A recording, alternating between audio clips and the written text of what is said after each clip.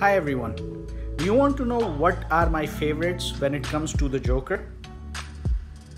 Check it out. Starting with the actors who best portrayed the character, either through a voiceover or acting. Mark Hamill, Heath Ledger, and Joaquin Phoenix. Then comes my favorite Batman Joker story, which is A Death in the Family by Jim Starlin.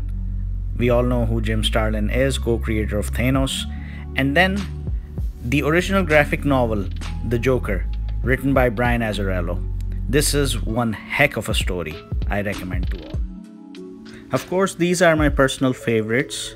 So if you like these choices of mine, like this video, subscribe to my channel, and share this video.